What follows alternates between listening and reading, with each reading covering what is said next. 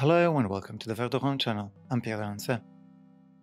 Art has a long history of engaging with conflict and violence. From the antiquities through Goya to Guernica, our museums are filled with depictions of battles, pogroms, uprisings, and the violent suppression. Not all of these stories are told from the perspective of the victors. Many contemporary creatives have continued this tradition. While the position of the official war artist seems to have gone out of fashion, conflict hasn't. Artists are compelled to document the violence and conflict that for some is the matter of their everyday. Kaelen Wilson-Goldie, who is my guest today, has written an account of the work of three such artists. Her book, Beautiful, Gruesome and True, Artists at Work in the Face of War, recounts the violence which the artists Teresa Margolles, Amar Kanwar and the collective Abounadorra find in their everyday lives. The documents they produce have found their way into the mainstream contemporary art world, for better or often for worse. The book is part narrative, part art criticism, part journalism. Wilson-Goldie draws on her decades of experience as a prolific writer and critic who contributes regularly to publications like Art Forum, Aperture, and After All. As ever, you'll find links to the works we discuss in the show notes. From there, you can also join my newsletter with my writing on art and culture, as well as to support my work. Kaelen, welcome to the show. I'm happy to be here. Thank you. You sent me quite a disarming note earlier this morning saying that you fully expect me to give you a hard time about the book. And maybe I'm going soft, but I'm not necessarily interested in doing that. Or maybe you've written a book that I really needed to read at the moment. Maybe it's a slightly different book that I end up discussing on the network usually. So to help us think about this, I'm going to ask you in very straightforward terms who you are. Well, I would describe myself as a journalist first, and a critic, and a writer just because it's an easier designation. I have always wanted to be a writer. I probably wanted to be a novelist when I was much younger, but I worked at my high school newspaper and I worked at my college newspaper, and I went straight into journalism school from undergrad. And of course, I read The Village Voice. I actually paid to read The Village Voice because I was living outside of New York. And I wanted to be a public intellectual like Susan Sontag and have the impact that she had. I mean, that was a desire that I had as a young person. And I worked in downtown art magazines for a few years in New York and was frustrated. Which was an amazing opportunity, and I worked with great people and just random encounters. Like I worked in an art magazine that was really focused on the market, which helped me to see the money side of the art world very fast. But it happened that I went through the fact checking on the more litigious stories that magazine ran. And the legal counsel for the magazine was Mel Leventhal, who's the ex-husband of Alice Walker, who's a major sort of human rights figure in the US. And so just to hear his response to the issues in the stories was an education in itself, and a window into a broader world of issues that really weren't being covered by art magazines in the late 90s. So that was amazing and wonderful, and it was fun to run around downtown New York as a young person, but it was annoying at that time how provincial the New York art world was. And, there was a wider world where things were happening, and you would hear things like, well, anything worth covering will come through New York eventually. And that just wasn't true. And was so it? I mean, things did come to New York in big tranches. Yes, sure, but not everything, and not everything as fully as it would have been in its context. And I had, I wasn't an art history major. I wasn't a studio art major. I took as much art history as I could without having to declare a minor because I wasn't allowed to. Both because it's what my father had done, and he was like, absolutely not. Good, wise words. Yes. And I did English literature and what was called at the time foreign affairs, which is really international relations with an emphasis on the Middle East, because I had a Lebanese grandmother who spoke about Lebanon in the past tense and made me curious as to why no one in the family had ever gone back. And so in 2002, I went to Beirut for the summer to learn Arabic because I didn't know it. I spoke 2 words to her. and Catherine David's Contemporary Arab Representations Project, which was a sort of medium-term series of exhibitions looking at contemporary art scenes in different cities in the Middle East, that was already up and running. And she was there doing research. And, Beirut is a small city and it's easy to meet people. And so just that summer, I was able to see what was actually happening on the ground and the kind of discussions that were happening, and realized that there was a lot to learn there and a lot of activity that was free of some of the market pressures that you would find certainly in New York in the time, and probably in cities in Europe. So I moved there and thought that I would stay for a year or two, and stayed very, very full time for 15 years. And one of the reasons to go there was, just for me personally, was to not be an editor anymore, but to focus on writing. And I got a job doing that for a newspaper, which was fantastic because I had to write 3 or 4 times a week.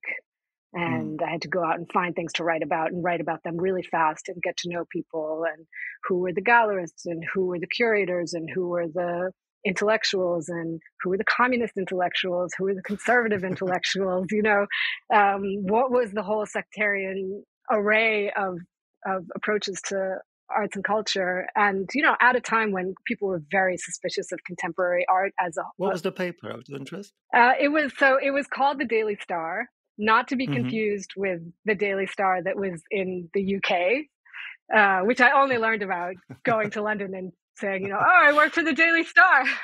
The Daily Star started for expats working in the oil industry in the region. And at the time, it was distributed with the International Herald Tribune. It was this attempt to have a sort of international newspaper where in many different cities you would find the IHT with a local paper folded inside. And, we had the back page of the paper for arts and culture. So I wrote for that as a full-time, very, very full-time job. Then the war in 2006 happened, in the summer of 2006. Well, first there was the assassination of Rafiq Hariri in 2005, which retrospectively marked an end to the post-war period in Lebanon after the civil war, where there was a lot of discussions about, how, and this, the artists were very involved in this, how to rebuild the city after the war. And then after Hariri was assassinated in 2005, I think there was a shift out of the post-war period into something else. And when the war in 2006 between Israel and Hezbollah happened, there was a skirmish on the border one morning where Hezbollah kidnapped 2 soldiers. And I flew out that night to go back to New York just for a visit, and landed and found out that the airport had been bombed a couple hours after I flew out. And then I spent the next 10 days trying to figure out how to get back in the country and how to keep the paper from not closing down the arts and culture page on the last page, because there was a shortage of paper in the country. And so they were cutting down the number of pages. It's the first time I felt, I think, this much conviction about what I was doing, where I just thought, you cannot stop reporting on arts and culture in a time of war just because there's not enough paper. You have to insist that it's still important, and you have to still put it out there. And, artists are still working, people are still thinking, it has to remain. And so I made this really convoluted journey back through Paris and through Damascus. Imagine, at the time you could fly very safely into Damascus and get a $500 taxi to take you an hour across the border. And we managed to keep it going. Wow. And I think because it does, in circumstances like that, it really matters. It would be this kind of capitulation to stop doing it. And so a lot of what eventually went into the book comes from that, starts there. Yeah, I was going to say that this sounds all like quite a very convincing pitch for the book. Yeah. So to help our listeners along a little bit with the story, I think it would be fair to introduce them to the 3 characters in the book, all of whom are artists practicing under the conditions of war, kind of in circumstances that you described, these kind of perma-wars, conflicts that kind of come and go, conflicts that are known to the international community for 2 weeks of the year. They are intense and everyone is interested and they are the subject of international scrutiny. But most of the time, they just kind of go into these very slow, painful, excruciating, murderous stasis that you describe affecting Lebanon, but you also write about other regions and being subject to exactly the same processes in the book. We discussed about how to choose your favorites, and I think we're not going to be able to do this really, but the book looks at the practices of the Mexican artist Teresa Margolles, who is based in Ciudad Juarez at the Mexican border with the US, where she essentially witnesses for years upon years the violence perpetuated by drug cartels. You write about the anonymous collective Abounadorra in Syria, who for maybe almost 10 years, maybe a little bit less than that, documented and gave witness to some of the goings on in Syria. And you also write about Amar Kanwar, who's based in southeastern India, turning his lens onto really quite horrible things going on around him, but also quite trivial things like globalization and kind of the encroachment of capital onto absolutely everything. So we know your personal story. Why this book? Why now? What brings these artists together? And also maybe I can ask you to reflect on how you've written it. What kind of a book is this? Because this is not an academic text in a sense that you might disagree with. It's not a theoretical text, in as much as it doesn't really have footnotes. Why do we bring these disparate places in the world, these people together? I mean, I had a question at the beginning of the book that I still have now, which is, or maybe it's two questions, which is why, clearly Amar Kanwar, Teresa Margolles, and the members of Abounadorra are very capable image makers and object makers and artists and very intelligent and have very forceful personalities and could do a lot of things in the world besides making what is presented to the public as contemporary art. I mean, I think their commitment to some of the people and subjects they're covering comes first, and the form of contemporary art comes second. And so I had the question of why. I mean, why make art? Why work in the contemporary art world at all? Is it more effective than straight documentary, advocacy work, fighting, doing human rights stuff, development on the ground, writing more academic books that might have, a theoretical argument? So why make art? Why does art seem like an adequate response to grueling, grinding conflict? And what does it do? Because I'm very skeptical of the interest that international museums and contemporary art centers have in whatever the latest conflict is, and I am skeptical of why they show works that reflect on conflicts internationally, and there's a big question of whether or not it's just aestheticizing someone else's misery. So I wanted to try and answer those questions, which of course I am not able to answer to this day, but I think maybe leaving them open is so it's, it's an extended articulation of the question. I'm not a theoretical writer or thinker in any way. I mean, I read theory, I discuss theory, I'm interested in it, but I don't have any pretense to write it or put forth a kind of a theory that can be applied in that way. So it was always going to be, for me, a mix of reportage and criticism. And it's also it's kind of an extended exercise in how to describe the experience of artworks that can't necessarily be captured in images. I think we should try to do that a little bit in our conversation and ask you to describe some of the practices. You've already mentioned the word efficacy, and my listeners will know that this is the thing I really concentrate on. But I want us to park this, because what you said later is that there is something to be gained from trying to describe the work in words. I think you were about to say that also you decided not to print images in the book, for instance, and that is to a certain extent quite odd. But the reason that I really wanted us to have this conversation after reading the book was that actually the writing does something that neither my kind of numerical approach to, is this effective is this a good bang for your buck? Are we saving lives with these artworks?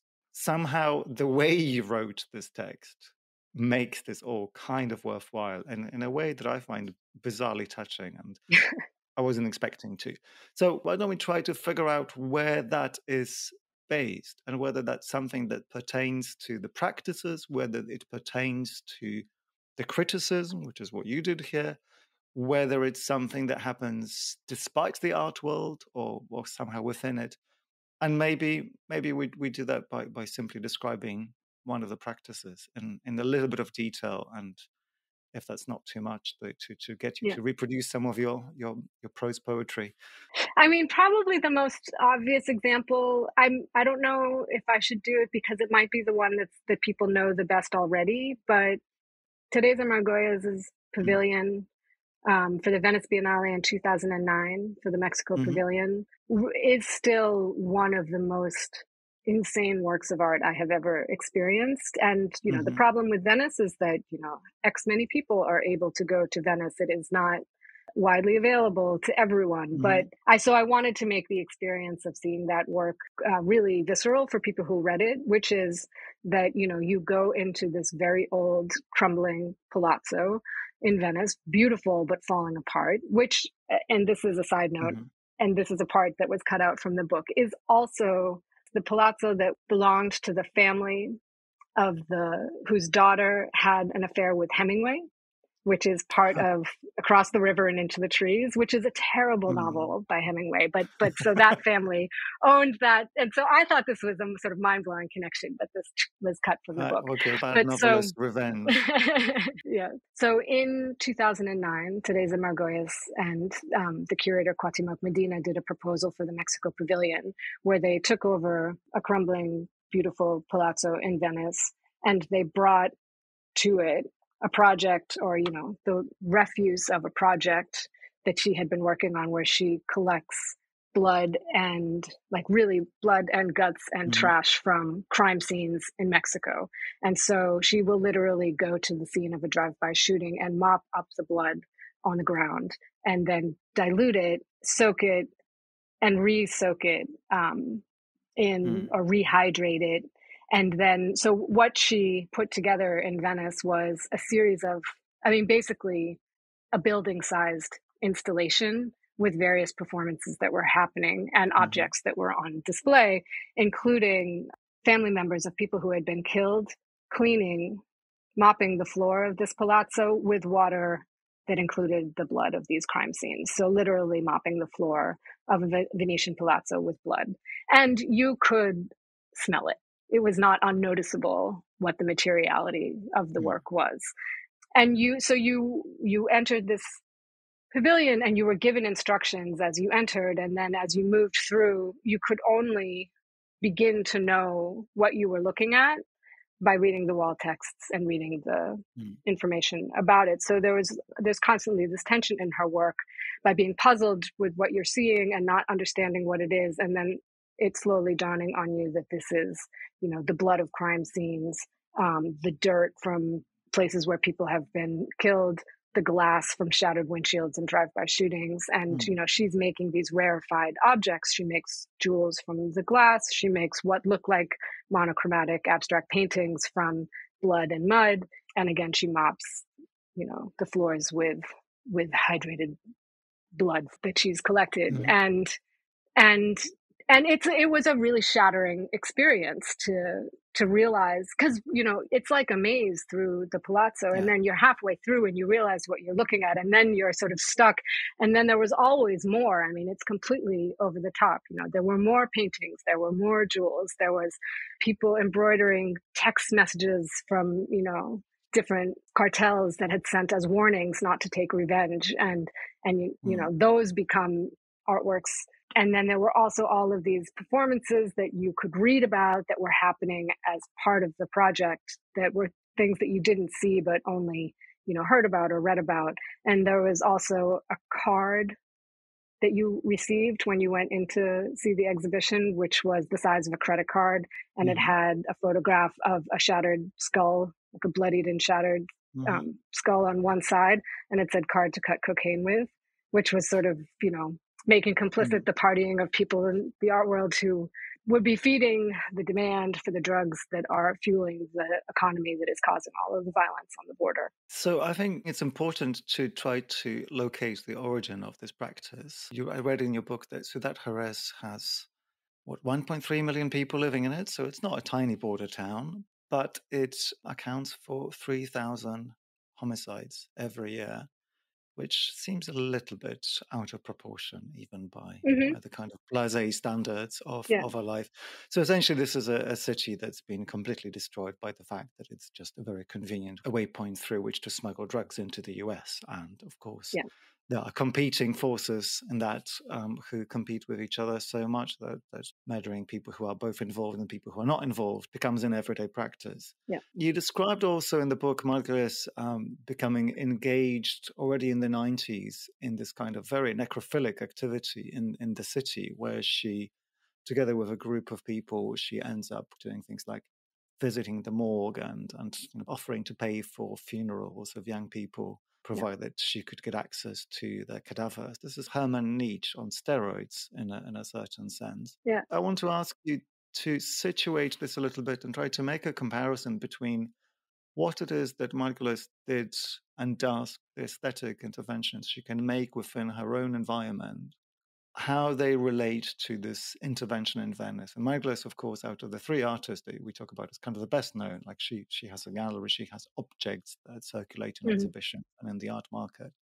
But I think the 2009 project, which you just described, I think is quite a departure. And it's also happens at a time when the art world was already bored of shock, but hasn't quite absorbed that shock actually isn't always simulated.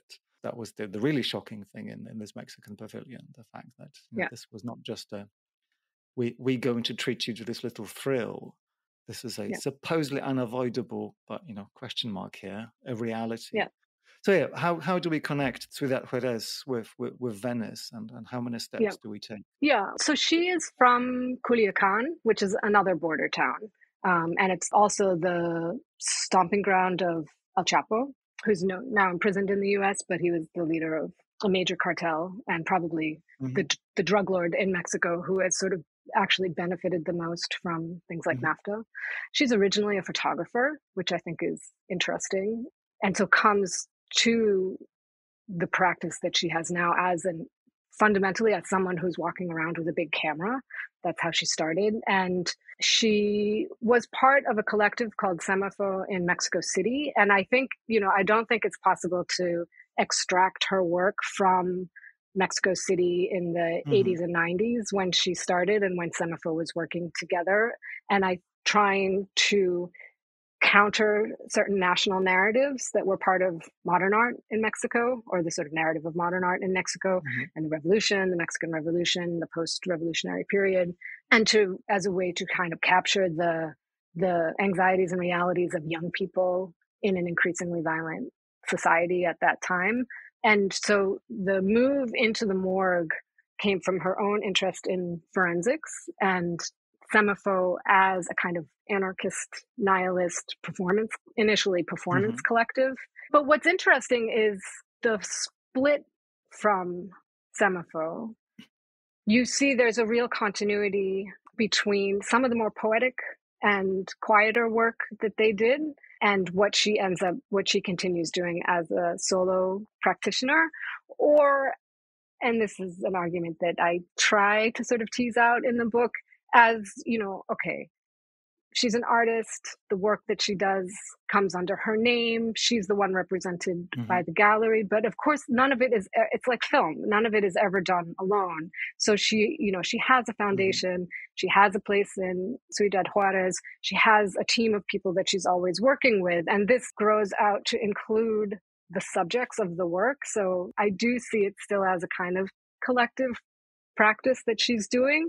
But like all three artists, I think that they try to sort of hook into what they can in the art world to get the work shown and have it circulate and to tell those stories. I sensed you would kind of slow down before the word collective. And There's a couple of things that you try to tackle in the book to do with that. One of them is the question of how an artist interfaces with a community when the artistic intervention is surplus to requirements, quite objectively, because the artistic practice, as we have think already tacitly agreed, doesn't actually change the material circumstances in the slightest. And we can talk about how we distribute the profits of artwork sales, but that's beside the point, I think. Yeah. But there is, I think, for probably all three of your artists, this kind of reality that no one's necessarily asked them to do any of this. Right. Margolles comes in and she says, "Oh, look, I've got a degree in photography." I mean, maybe she doesn't, but I've got a camera, she says, in the 90s. We can do this, and maybe in 30 years' time, we'll figure out that this will have been for the good. Yeah. And I'm really trying to stop myself from kind of jumping into the critique that I usually reserve for social practice, where someone mandates an artist to go and do social amelioration work on a budget. This isn't quite what people like Margolles are doing, because she doesn't have a contract. No one's telling her how to do this. She's not accountable to any of this. But then she has this possibility of presenting what she has collected as a community back to us as a validation of her own work.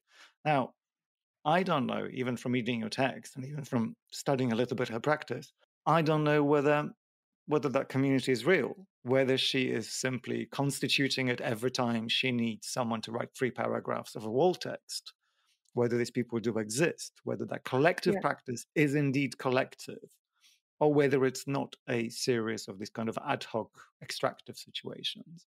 No, she tells a good story. So she was born in Culiacan, Semafo. She sort of came of age in Mexico City. And then since the biennial in 2009, she's now based between Madrid and Mexico City and Culiacan. So she sort of triangulates those 3 locations. But she has Madrid. And so I met her there. Mm-hmm. She has that as the sort of quiet place to go to. Because, I mean, it was interesting. One of the things that was important to me at the beginning in sort of laying out the structure of the book was that I didn't want to write about like fully diaspora artists who were, living in New York or London or Berlin and going to sort of, hot zones and then coming back.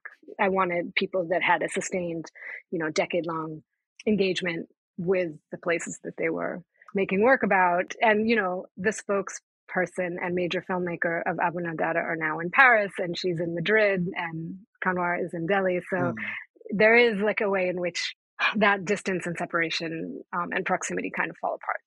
But she tells a great story about going to Juarez with her camera and meeting a woman in the street who mistakes her for a Spanish journalist and says, come here. I want you to take pictures of this. And she starts pointing to demolition projects. Like, you need to document these houses that are getting knocked down for real estate development and for speculation, because it's not just that everybody is getting killed here and that, there's drug traffic. It is also that people are taking advantage of the chaos to continue a development and for profit, not only from drugs, but also from real estate speculation. And so that was her in with this community of trans sex workers that were sort of stuck in the city, weren't able to leave, had various things tying them there. So that is the sort of most recent community that she constitutes in her work. But those women are often part of the performances and often travel with her. And I mean, how much do you believe that what is being used in the palazzo is actually blood? Do you believe that these women are who she says they are? I mean, there is a sense in which she demands that you either believe her and take it all in, or you leave. And she is that sort of forceful, I think, in how she presents it. But when she initially took portraits of these trans women that she met, she took pictures of them posed on the floors of the clubs that they used to work in, which had been torn down. So it's basically a rubble. And she took their portraits and she offered each of them a print. And they were all super disappointed because they are pictured in the middle distance. And they wanted fabulous close-up portraits of themselves that they could use in their work. And they were like, what is this? Why am I so far away? Why am I so small in the picture? And I thought it was an interesting reflection of, what each person is trying to get out of that kind of relationship, but shows the tensions, but I think also points to what she brings of them. It's not just the conditions that they're living in. It's not just how dire their circumstances are. It's also the forcefulness of how those women imagine themselves to be and how they see themselves and want to be seen by the world. And I think that's a strength of the work that is not the most obvious and it's not the most sensational, but I think it's important. And I think maybe, I mean, my hope is that that will be part of the plinth when she does the plinth in London in 2024. This is kind of an interesting tie-in. You were giving me this perfectly well fact-checked answer. I was thinking that actually one of the values in the way you wrote the book, and in maybe not in Margolles' case, but with Amar Kanwar and definitely with Abounadorra, there is this implied contract between a community and the institution of art, whether that's the artist or the art world itself, that we kind of do this double bluff where this woman who waves the photographer over saying, come and take pictures of this for posterity. And maybe I'll ask you in a moment to describe the same process with Abounadorra. This process in which there's an element of trust. Now, that trust is inevitably broken. I will refer listeners to my conversations with Renzo Martins on the network. This quite often goes very, very wrong, and the art world is quite happy to be completely extractivist. And then maybe as a critique, I kind of want to propose that actually even the plinth with Margolles is already this kind of slippage, because in as much as I have every sympathy for the plight of trans sex workers in Central and Latin America, that work, which for listeners is essentially like 300 papier-mâché masks of faces of trans workers. That's sculpture is being proposed to be made of that, and eventually will be washed away by the rain. The way that this gesture is being read and reveled in by the lobbying groups that support trans rights in the UK, it's as though that they were trying to make trans people in the UK somehow equally deserving of this intervention and rescue and support and money and blah, blah, right. whatever it is that in some fairy tale world art actually brings.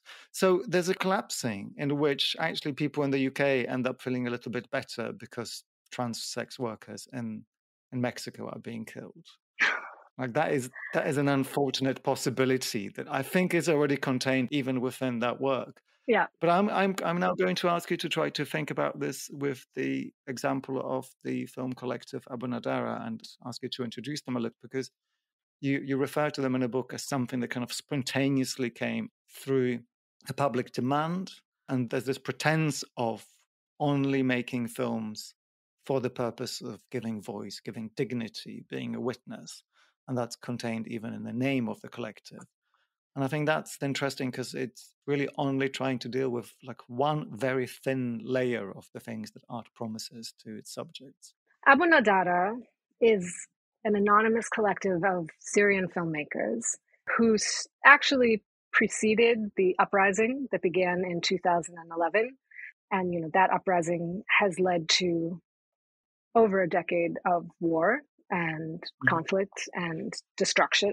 Total destruction of the country, and also destruction of a revolutionary movement that seemed like it had real potential for at least a few weeks or months at the very beginning. But it was actually a project that began earlier and was people who chose to work together, make films without using their names as a way to try to escape the only models that were available for them at the time to make films, which was either be a part of the state Ministry of Culture, national film organization apparatus, which is effectively to find a way to make films with funding from the regime, or to take funding from, French or other foreign media companies that had an agenda and they had a frame for which they wanted to see, the Orient. And it was still a very exoticizing, Orientalist gaze on, oppressed women or But I'm going to interject underdeveloped and people. say that you acknowledge in the book that is essentially like a globalist agenda. It's not just to do with like post-colonial legacies. No,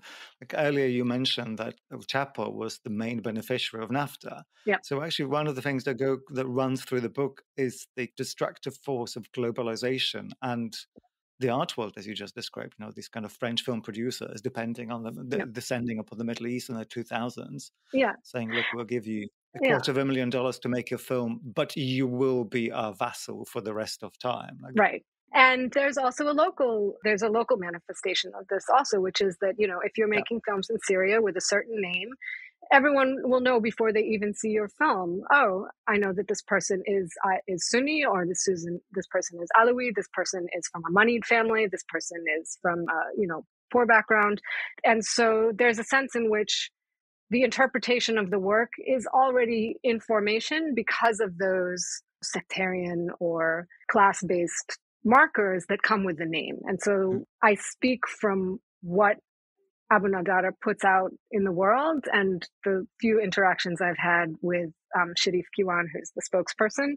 But so my understanding of their desires at the very beginning was to escape actually all three of these things as an experiment in making films without naming the artist. And I think it's an admirable project. And then the uprising, so, the Arab Spring begins in 2011, and the uprising, against all odds, Syria was the last place that ended to happen at all, and it didn't happen at all. And against all odds, you have this major protest movement that begins, and Abounadorra immediately shifted into this mode of releasing these short 1 to 5 minute videos every Friday in solidarity with protests that were happening also on Fridays, because Friday is the day where people go to the mosque. So you have the afternoon open. So this was a day of protest. And, the protests had names and they had slogans and they had songs. And for Abounadorra, they had a video that was released and made as available as possible. So Vimeo, Facebook, Twitter, freely circulating. TikTok, essentially. Was TikTok even around in 2011? No, I it don't wasn't. know. I'm being facetious, and in fact, I think there's a worthwhile comparison. Maybe I'd like you to describe a couple of these early videos just stylistically, because they're very short, they're to the point, and that's partly why they kind of predate the TikTok paradigm in a sense, even though they do that under quite difficult circumstances. And stylistically, there seems to be an incredible range of diversity in how they're made and what kind of footage. Some of them are straight interviews, head and shoulders with a person. Sometimes their face obscured, sometimes not. And we're sort of plunged into the middle of a conversation. I remember there's one about a child talking about a massacre in a breadline. There are interviews with fighters on all sides, so fighters with the regime, fighters with the Free Syrian Army. There's a really memorable short video called The Islamic State for Dummies Part 1, which is an interview with a functionary of the in-formation Islamic State.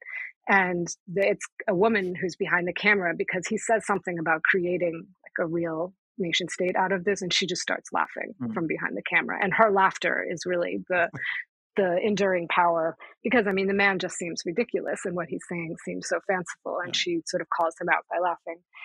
Then there are much sort of music video style, media studies, people love them, deconstructions of news media. So there's one Fox News commentator who's cut up to just say kill them over and over again, which seems similar to Omar Fast's CNN Concocted, if you remember that film. And then there's one of, a toy soldier who's set up on a cobblestone street and just shown to be crawling along the street to a sort of nationalist anthem in the background.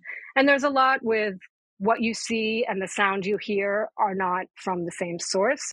And some of them are clips from films. Some of them are clearly shot by journalists or people who are working in the media doing reportage. And, lots of interviews with seemingly ordinary people. So you have a woman who's trying to do a beauty school in a bomb shelter with no electricity and is absolutely charming. And I think similar to, the portraits of the trans women in Teresa Margolles' work is there's a kind of a love and an appreciation and an intimacy with the subjects, so that it's not this sort of cold documentary style, but really a closeness that I think is very powerful. And this came to be packaged and presented to the wider world with a set of concepts and theories, which was the concept of emergency cinema and the bullet film.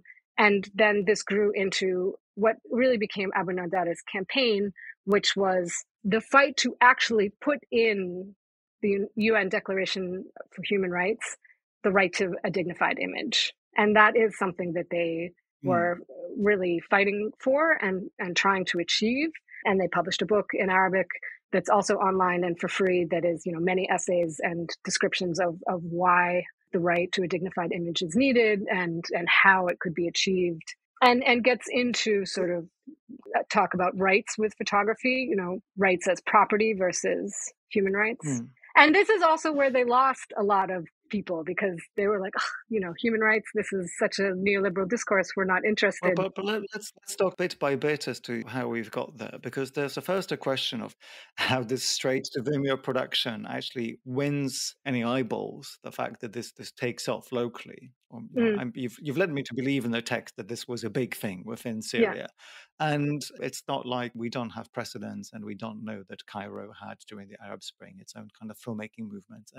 And people, whether they would call themselves artists or not, would participate in forms of culture production. But there's a slightly insidious way in which we've already noted that some of these people would have been artists who might have flirted with either regime, or actually with regime, either local regime or external regime funding and those kind of positionalities, but also quite quickly, and maybe you have a handle on like what the chronology is, when the ethical and the rights proposal starts getting entwined with the external Western art world's growth of interest in what Abounadorra do, because Abounadorra become absorbed into the art world machine, not commercially, but they hit some film festivals, and of course they do hit Documenta, because this is the kind of content the Documenta. And Venice. But then even that goes wrong. They pull out. They kind of decompose as a collective. We seem to know one name, or at least you've disclosed one name. Maybe there are more. The argument for the right to a dignified image, which is not an uninteresting, if not a losing theory, but it's interesting, for instance, that they choose for that to remain in Arabic. And what are the steps? How do we treat this as art, therefore subjected to art criticism the way you have done? I think there's a direct line that can be drawn from the desire for anonymity prior to the uprising in 2011 and the reasons for that, and the campaign for a dignified image. I mean, I think those are part of the same project. So I think there's a real consistency there. I mean, the problem with anonymity, that kind of anonymity before 2011 and the anonymity after, is that after it was for security reasons and for safety. And I don't know about the circulation in Syria, but in the wider region, for sure. There was a problem immediately of the images coming out of Syria couldn't be verified. And there weren't, reporters couldn't get in there without being killed. So there was not enough verifiable journalistic information coming out. And so Abounadorra's videos filled a kind of void, and they knew that. I mean, they knew that they were addressing this void very deliberately between, what the regime was saying versus what people were trying to piece together versus what activists were trying to get out. And they really play a lot with ambiguity. They refuse to say, where the videos are made, or if they're new, if it's old footage, as a kind of high-minded questioning of, the truth that images can tell. But then what kind of collective did they become? I think it changed a lot. I think the membership probably changed, and I think it probably got bigger and then smaller. And we don't know.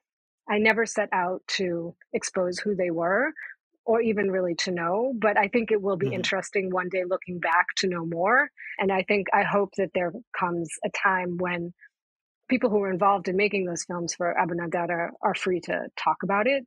I mean, there's a problem with fetishizing the idea of a collective. I have an ideal of how a collective might work with, everyone has equal membership, equal say in decision making. But that's my fantasy of how a collective work. And I think other people have don't think different it's ever ideas. existed like that. Yeah. So in keeping yourself as this anonymous collective, you allow all these things not to be known.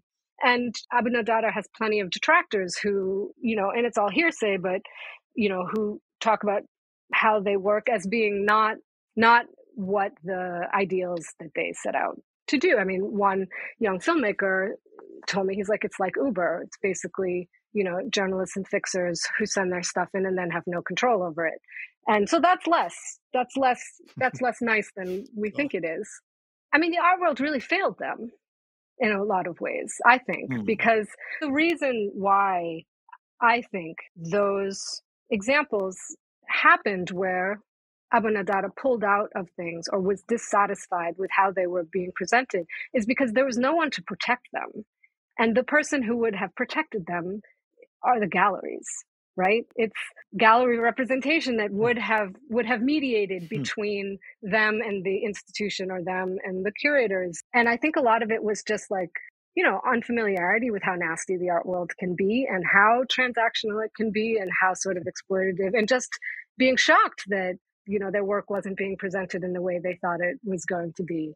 And them also not caring. I mean, I think it's kind of refreshing the way in which they didn't give a shit about a lot of the, prestige of the art world. And it just wasn't there. Like, they would use it, the possibility of it, to have their work shown and have it circulate. And they were interested in that. And I think they are interested in cinematic history and being a part of it, but they are not, I don't think, interested in being, well regarded in the art world. I think they just don't care. I mean, I think it's interesting to keep the right to the image book in Arabic. And so many of the films have so many layers of meaning that depend on familiarity. So there's one video in particular called In the Name of the Father, with a young woman in pretty extreme close-up speaking about, she's speaking about Bashar al-Assad. I don't know if she ever uses his name, but it's clear that she's talking about the president of the country. And she's also been made up and probably had plastic surgery to look exactly like a Lebanese pop star named Haifa Wehbi. So if you know Haifa Wehbi, you know that she looks exactly like her and has modeled her style on her. So that's sort of one layer. And then her accent, like, I can't hear this, but other, people who are much more fluent than I am can place her class, the Damascus neighborhood she lives in, from how she's speaking. And so, like, that's another layer that's only accessible to a much smaller audience that's going to see it. So I feel like they are, in a way, they're playing with all of that. And maybe their most meaningful audience is the closest and the smallest and the least accessible to the international art world. Yeah, I think that would be my guess as well. I mean, the failure of Abounadorra to make it in the Western art world, I think, should be considered as an irrelevance. I mean, it's great that the art world didn't really bother. Yeah. But I did tell you that I want to quiz you on the word true, and I think that's already connected to who it is that we are talking to, that we are addressing the artworks to. The word true is part of your title. Yeah. What do we do with any of this? I mean, we've talked just now about this kind of pseudo-documentaries. Teresa Margolles makes documentaries that the subjects of these documentaries don't necessarily find true to their own version of themselves. Yeah. And particularly when we try to consider that actually they need to have different audiences, these works. That somehow in an ideal world, Teresa Margolles would be enough of an artist, and art would be remunerated enough for her not to have a dealer in Switzerland or Germany. If that work stayed within Mexico, it would probably for the best of the art and the people around it. But that's not the case. Therefore, we are compelled to start making aesthetic claims. Check, you do that convincingly, for which I thank you. But we also, as you try to do, but very kind of loosely, start making truth claims about, again, it's the question we've been addressing now. What do these works compel us to do politically, materially? It's interesting because you said that you were going to query me about one of the words in the title, but you didn't tell me which one. And so which one do you think it was going to be? I was sure it was going to be true, as because, yeah, I mean, all three of those words were meant as a provocation. How I came up with the title was, there's an Egyptian artist named Hassan Khan who wrote an essay for Bidoon several years ago about Shabi music in Cairo called Loud, Insistent, and Dumb, which I thought was a fantastic title for a very evocative essay about music. And Hassan is a terrific artist and a great thinker and a former colleague and a friend. And so I wanted something that had that power. And I wanted it to be descriptive. So just to signal from the very beginning that description was going to be part of the book. So yeah, I mean, beautiful, because some of the work is, against all odds, quite contemplative and gruesome as an acknowledgement. Like people that I really don't know very well, that I tell about the book or that I give a copy to, and I have to sort of say, oh, this is not really, like, I'm not a very Gothic person, yes, so don't be put off by... chocolates. I would have got you some chocolates, but here's a book instead. Yes, I know this move. And true, because, well, these conflicts are real, and our connection to them is real. And it's not a fictional universe or a fantasy history or fake archaeology. I mean, I think there are a lot of great, fabulous projects in art and in literature that are very important, that also often, through the guise of fiction, tell you something true about the world. But it was important to me that there were some facts on the ground about the situations that all of these artists were addressing. And so I wanted that there. What kind of truth do these artworks tell about those situations? I don't know. What do you think as a reader? What do I think as a reader? I think this is possibly the most softball interview I've conducted in a long time. So we might. I'm sorry.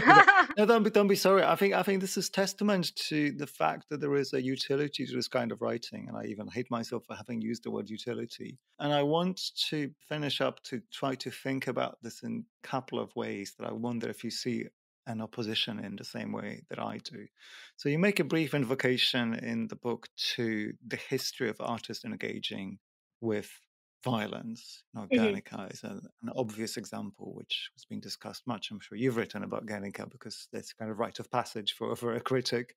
But you go to Caravaggio and to the antiquities. It's blood and gore is there, and it's not always there for the glory of the victors, as we might occasionally be told. So there's that history in which we, of course, have the distance. But there's also another thing that's happening that's even a more kind of industrialized version of the community-based activities that you described. I'm thinking in particular of the conflict in Ukraine now, which happens to have a whole PR machine to do with culture and art with it.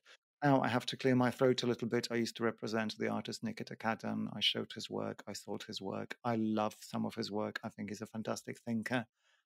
But he is now, as an artist soldier kind of figure, part of a circulation that is being orchestrated by Viktor Pinchuk, the oligarch, and the Pinchuk Arts Center, which has sent exhibitions of art that essentially says Russia bad, Ukraine beautiful. And it staged these exhibitions in UK Parliament, in the EU Parliament, and at Davos last year, for instance. Wow.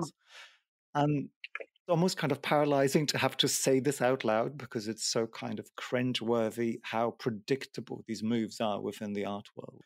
But I wonder whether you, as a critic, someone who spends time thinking not about what culture is now, but clearly engaged with art history, short of getting a minor in it, as you said, has it ever been thus? Has anything changed? And am I right to be slightly more suspicious than maybe a version of me in the 100 years ago would have been? This was a big tension that I think is very clear in the book. And it was a question that was put to me early on. You don't think there's any special quality to contemporary art that can do what, generations of diplomats and specialists have failed to do? I mean, you're not going to go that far. Well, and generations of artists, presumably, as well. Yeah. So, what does it mean if, okay, fine, an artist spends 10 years working on this and it changes absolutely nothing. The violence continues, the war, it doesn't stop the war. It will never stop the violence. Is looking at history paintings of battles and seeing all the sort of gruesome details at strained bodies. If it's not heroic, is it a way, does it sort of like sublimate the desire for revenge? Does it help us live with ourselves? Does it make us feel better about living in a world where these conflicts continue? I mean, that's a big question, is, aestheticization or reducing a foreign conflict or a foreign war to something digestible. I mean, if this is the best that art does, it's awful. And that would be a big problem. So what, do we just cover our ears? Or?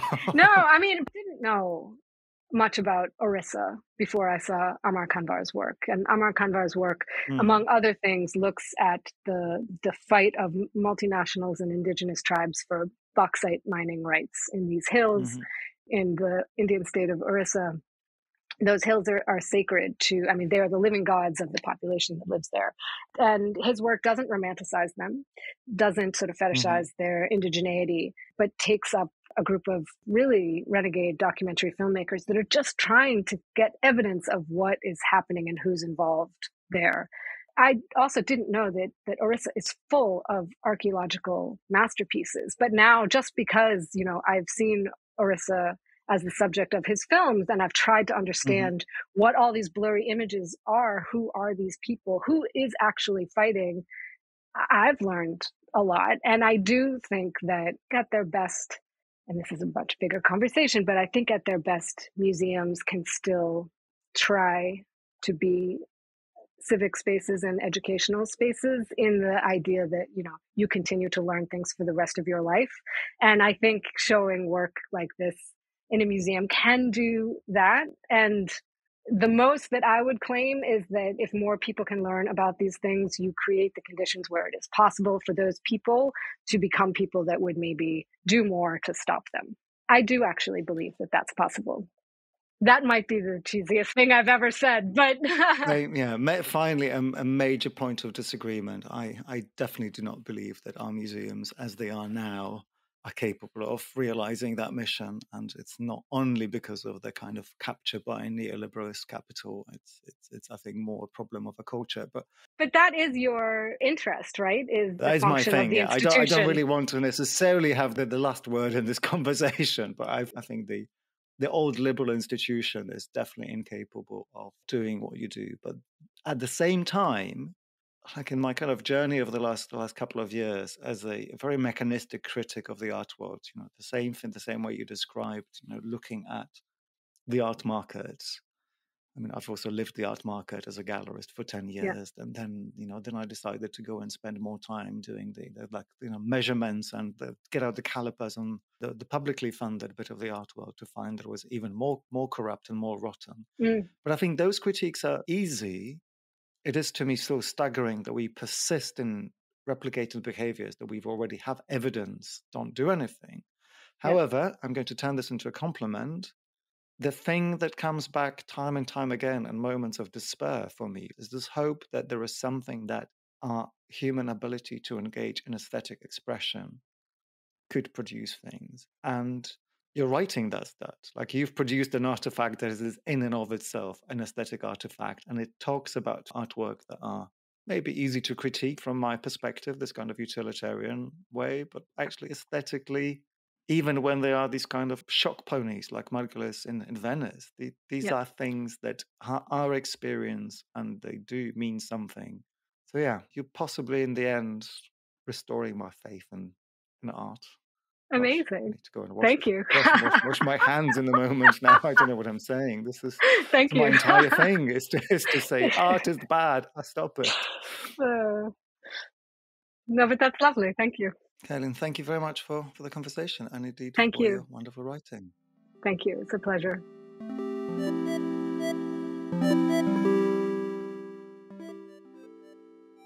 Beautiful, Gruesome and True is published by Columbia Global Reports.